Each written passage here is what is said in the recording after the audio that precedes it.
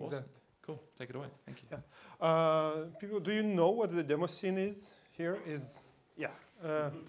So basically, demo scene is where you make a useless application, like a small short videos on a hardware.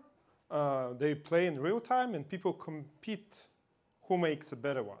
So usually that is nothing to do with the FPGAs or ASICs, or it's usually on like 8-bit machines, 16-bit machines, and PCs, GPUs. So people compete in that for years now. It's this very Nordic thing. So this year, the TinyTapeout made a competition doing the same, like making these audiovisual programs, or in this case, a hardware, and make a competition out of that. And the constraint for that was it needs to be very small. So it needs to be ASIC, actual ASIC, not FPGA. It needs to be ASIC, and it needs to be a very, very small one, like 160 by 220 microns on 130 nanometers. Do you know what the TinyTapeout is? All right, yeah. So that's the challenge, basically. And I think it was an interesting challenge because it's the first time pretty much when we competed on making a demos for ASICs, for actually making the hardware, not programming something, but making a hardware that will make a sound and video. And at first, basically, it's a very tiny area. So when you start, at first you think, okay, well, it's impossible to fit anything into it. And after some time, you start kind of playing with it, and then you figure out, okay, you can actually fit quite something. So that was the first experiment that I did. And just to basically, this area is around, maybe you can fit around 3,000, 4,000 logic gates. That's it.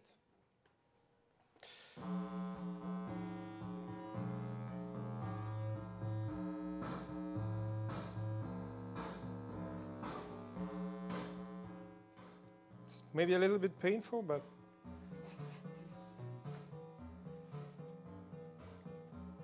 that's the actual demo running in the. It's running on FPGA here just to record it because the hardware is coming in next year.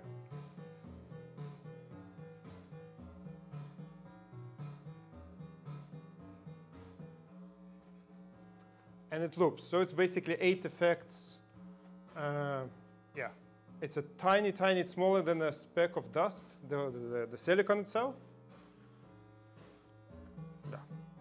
Output is VGA. So basically, again, the competition is there is only one input. There's only clock.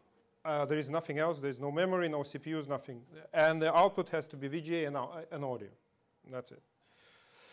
And you've seen the kind of the demo now. You can maybe guess how many logic gates there are in this? What's your bet? 3,000. It's a very good bet. So it's a little bit more. It's 3,500 logic gates. It is only 137 bits of memory there, flip-flops. Actually, flip-flops are quite big comparing with the normal logic gates. So you need to conserve them make them as small. Don't use them too much. And the overall lines of code is actually pretty low. It's 250 lines of code. So this how the chip itself, the part of the chip that runs this demo, this is the kind of the layout. It's hard to read it unless you've done that before, but you can see there's a lot of small kind of gates here put, and it's the same one. It's a metal layer. There's a power lines going like that, horizontally, vertically. I'm sorry. And if we zoom a little bit into that, we can see where the outputs are. Like there is 2 inputs into the chip itself. There's a clock and reset, and there are just 2 outputs going out. There are connected lines on the top of it, and they're connected to the PMODs on the external hardware. And you can actually can see which parts are connected. That the video is 8 pins connected, and the audio is pretty much 1 pin. They're just all shorted together. So it's as well, with the tiny tape out, it's really cool. You can look at your chip in the 3D, you can examine it a little bit. So it kind of doesn't give you much, but it's cool to look into it. And you can see that on the top there are the power gates, power lines, and on the bottom there are, like at bottom layers, they're actually logic gates. So what was the most surprising learning for me is that turns out I used to do the demos before. I did the small ones and larger ones on this different hardware. But I would say that actually doing it in hardware now with the ASIC is actually feels easier than doing it coding on an 8-bit machine or 16-bit machine or even on a PC. So why is that? I think because when we code a demo, especially the small ones like intros with very limited, like a 4K demos, you have to work with something that someone else gave you, like the CPU, GPU. They usually are, I mean, it's always a headache trying to figure out the ways around someone else's hardware. And it's not necessarily built for the purpose that you want. And now when I do the when I design this hardware, it made it just for this purpose. So the constraint is, of course, the number of logic gates I can have because of their area. But it's just designed for that. So it's quite relatively easy because you just think about the problem and you don't need to figure out, okay, how do I work around someone else's hardware. So I found it relatively refreshing and interesting to do the hardware instead of writing software for someone else's hardware. So what made this demo possible? It's a very quick iteration times. That's very important for the small demos like that. Open source tools. And the TinyTapeout community was great help to create that. So in terms of the quick iteration times, there's this VGA playground where you can write a Verilog code directly in the browser now, and it simulates the VGA output. So it's really fast and quick to try different effects. I tried it like I would normally at home. I would run it on the FPGA on the Icebreaker. It's pretty good hardware to kind of prototype something that you can get from the TinyTapeout. It's approximately the same size of what you get with your design. And it has all the P mods, very great. TinyTapeout itself, it's it's easy to use. Just pretty much a one button click on a GitHub. You push your code, it compiles, creates a GDS for you, tests, everything like that. But it provides enough tweaks that you can actually start optimizing your hardware and crank as much as possible into the space. It's just a couple of parameters you have to tweak. OpenLane 2 is, before we were using OpenLane 1, and with OpenLane 2 I can cram much more logic gates than before. So, great. So this is how the VGA playground looks like. Basically on the left side, I don't know if you have used ShaderToy, you heard about the ShaderToy, but it's something like similar. On the left side there's a code, you write the Verilog and immediately you can see the output, like running in real time. Really cool. TinyTapeout tools. So for the inspiration for this demo, the main inspiration was the demo, 256 bytes demo for the PC.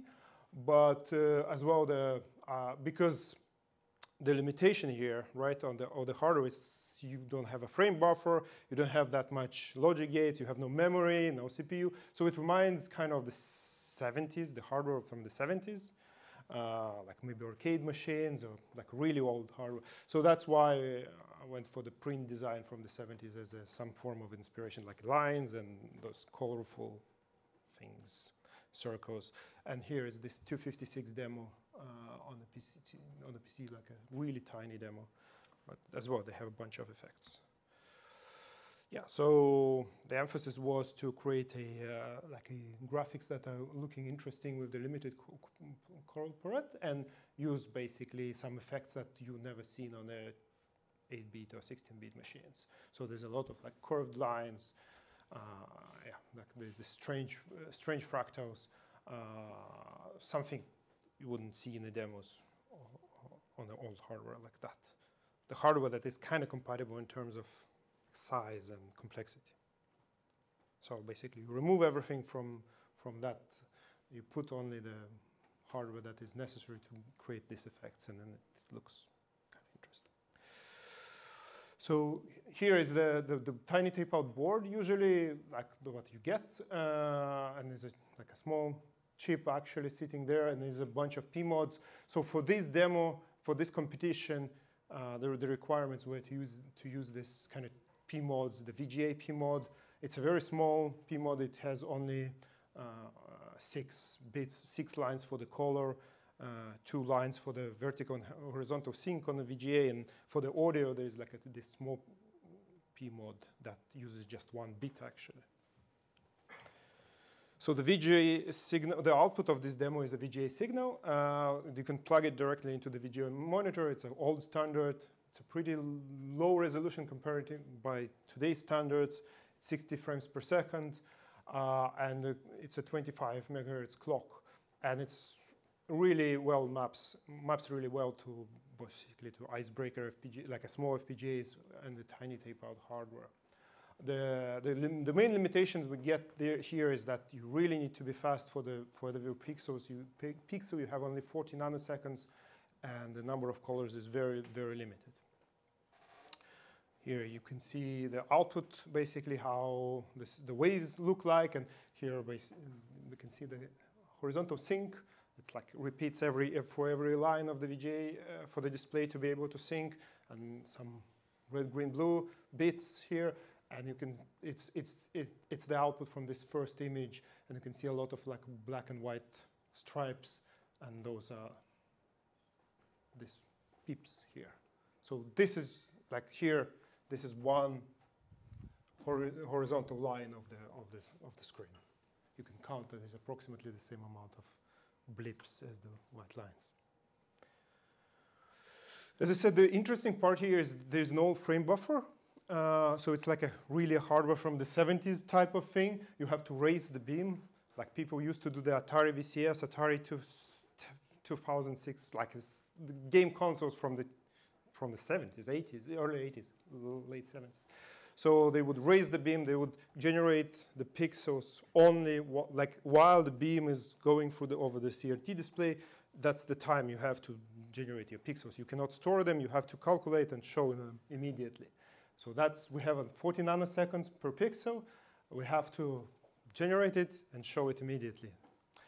So it's to have this kind of multiple effects in a small amount of area, in a small amount of logic gates. We use this texture combiner approach, where basically you can you have some blocks that generate something interesting, and then on top of that you just recombine this 2 or 3 blocks in a different ways. Like so, here every part tries to combine those blocks into interesting color and show it on screen. So it's a very simple kind of approach, but it allows to use 3 blocks, literally 3 blocks, 1 block that generates a fractal and 2 blocks that generate these circular patterns, and then this code recombines them into kind of to get a visually different looks output from it. And the audio is kind of interesting here in the way that it's a 1-bit pulse width modulation.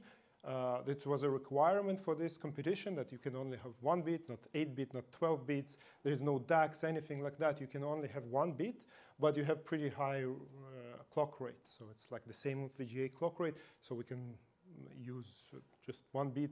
But if you modulate it fast enough, you can get like something that sounds like a maybe 6-8-bit of the output. And here on the screen, you can see there's a video like overlay where how the sound actually looks like. So for this is the pixels there, like overlay of these white bars. This is exactly what is being sent to the audio output. So you can see them, but they generate the sound at the same time. This is not like an abstract visualization. This is actual the actual, like when it's white, there's a 1 being sent to the audio. When it's transparent, it's 0 being sent to the screen. So it's cool, like you can see the 4 channels and you can debug them by looking at them. It's quite amazing, actually. And yes, 4 square waves. You could maybe see that there is some amplitude modulation. There's an envelope on the very left side, that side, sorry, left side. There's a kick drum. It goes like every beat. And there is like a snare, is this very noisy line in the middle, and there are like a bass and lead sounds just generating this square wave noise, which are enveloped with sound. If I put it on like a small tiny icebreaker FPGA as well, my go-to hardware for experimentation. It's so fast to iterate. I don't use even very late or anything like that. Just put it on the FPGA. It takes 32. This demo is 32% of that FPGA. Doesn't use any fancy things. So takeaway today, it's actually quite easy to create ASICs. Like my background is I don't know how to create hardware. I started doing it a couple of years ago just for fun. But yeah, it seems quite easy with TinyTapeout and with the eFabless. I was surprised that so far my experience is that it's actually easy. It took me less time to create this demo than usually would be like a 4K or 1K demo. Yeah, optimization for iteration times is important, especially with hardware, I guess. And yeah, this is kind of usually the Demoscene is not open source. Usually everyone does it closed source. But this competition forces us to do it on open source, right? The tools are open source. We have to put the GDS. We have to put the source code. So it's very interesting. This competition is kind of making the Demoscene more open source. So when when this demo got released, the source is already there, so everyone can take a look at that. So I think it's cool. Yeah. Just an animation. This is how the TinyTapeout looks inside. There's a bunch of designs, right? They are connected. And the green one is usually your design that is being activated, and it's connected to the output pins of the chip. That's it. Thank you.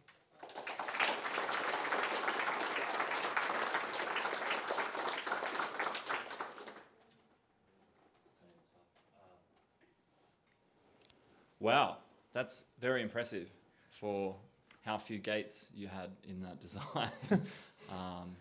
I have the first question, which is those video algorithms that were like manipulating the VGA buffer or whatever, the flops. If you go back up, like, how did you know?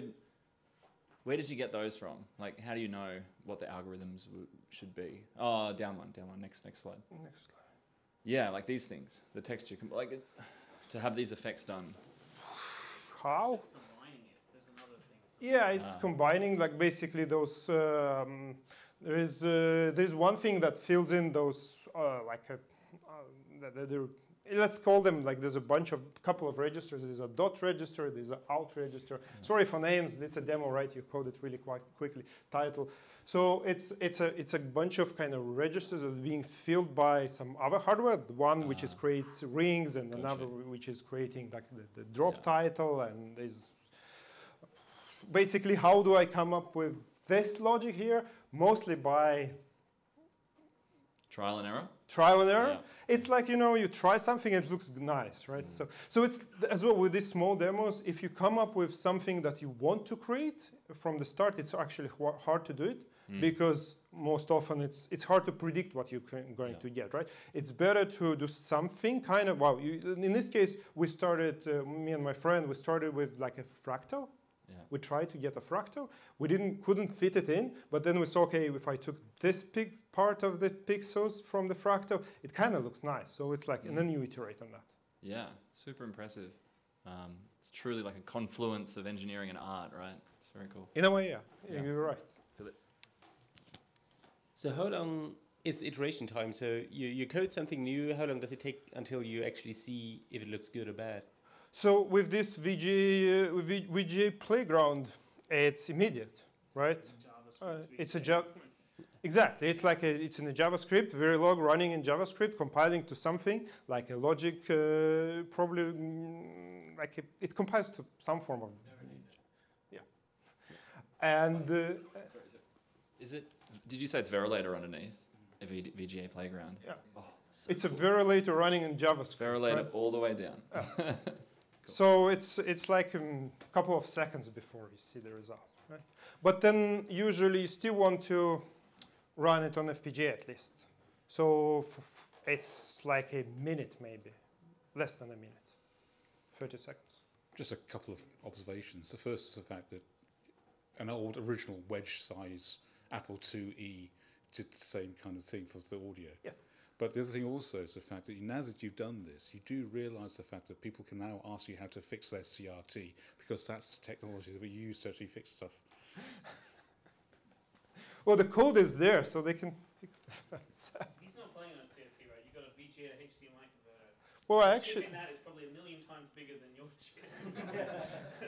yeah, that is true. But no, I have like a CRT at home. So, so you said you had no background in hardware in Verilog before. When you started out, how did you first start? What resources did you use to make this demo? So this it's not true that I have. I mean, before doing this demo, I already had a pretty good hardware experience. As in, I did a bunch of tiny tape outs in the last 2 years. But the first, it was even before Tiny. It was MPW, like this Google Google runs that's shuttles. Yeah, that's when I started doing that. So basically, what I tried to get Verilog to, like for me, it was I couldn't crack it at all. Like it was, what is this? So it was one book. It was this making Verilog games in Verilog or something like that. Tom Higg. I can give I can find that book, but we were talking about it on Twitter just a day ago. So there's this 8-bit workshop. This is like a JavaScript as well, something like this shader sort of thing, where you can write Verilog. So that's I believe the Yuri is using the code from them. But just a second, I can show what I mean.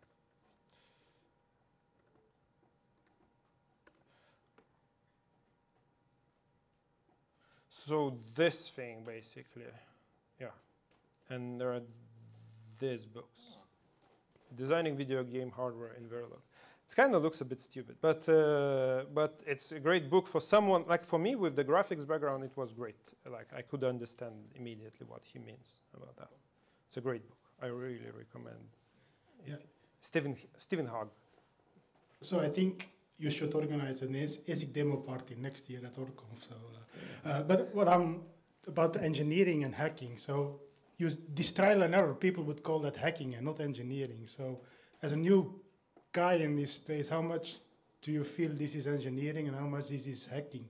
Because typically an RTL guy is a guy who follows procedures for doing the engineering job. So what do you see there as your opinion on that? Yeah, there's not much engineering, to be honest. I think.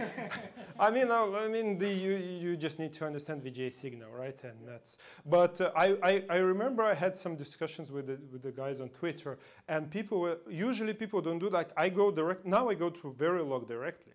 Like some people, like usually when I talk to people, they say we do that in C first. We kind of write the program, and then we convert, like we validate that it works, and then we convert it to Verilog. And for me, it's like this is strange. I just go directly to Verilog. So it's mostly hacking, I guess. I call it art, Steph. That is art. Come on. Yeah, sure. All right. There was another question, I thought, somewhere. Oh. Question.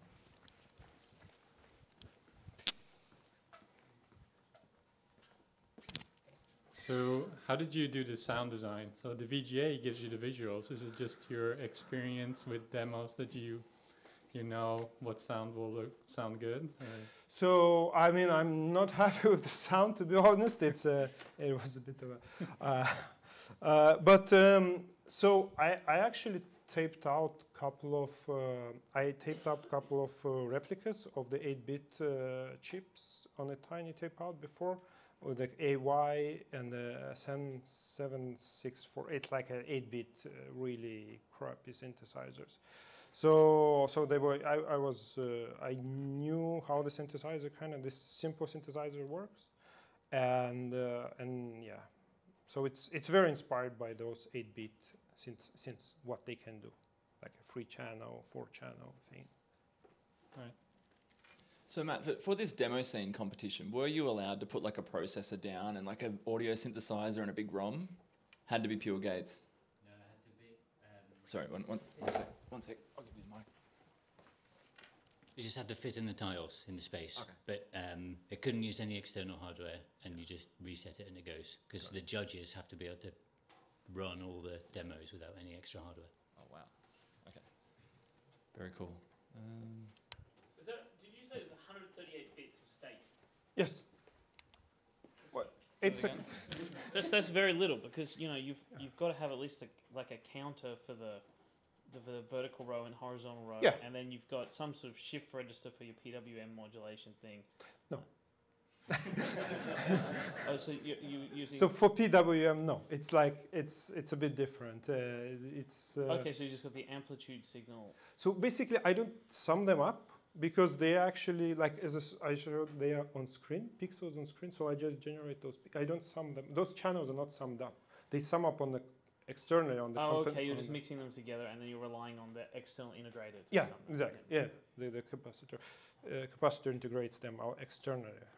You can see the iteration time, by the way. So this is the iteration time for the changing the colors here for some of them. And by the way, the demo now is part of this VGA playground, so you can go and tweak it as well. This is exactly what VGA Playground was invented for, right? Exactly this.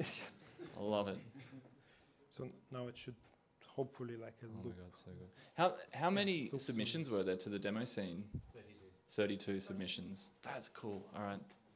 When do we get to see them all? We're gonna tease them over the 7-month wait for the real hardware. We will be teased. Yeah. All right, and then maybe a latch up or a conf next year. Hey, we can have them all going. I can't wait. Yeah, thank you very much. Impressive talk. Cheers. Thank you.